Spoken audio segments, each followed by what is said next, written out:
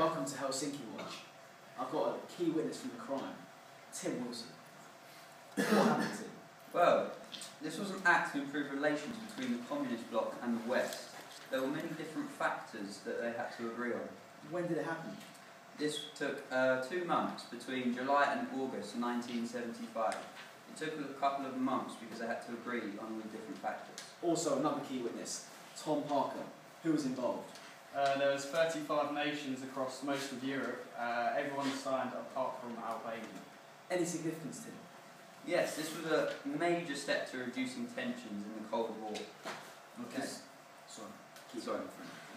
The Soviets took this as a victory because they took it as they had consolidated their territorial gains. Love that. All right.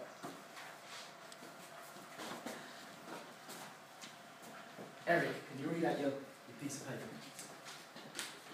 Follow-up meetings. Yours too, please, John. Human rights, economic issues, e.g. trade. Diana. Political plus military. Symbolises the 35 states involved.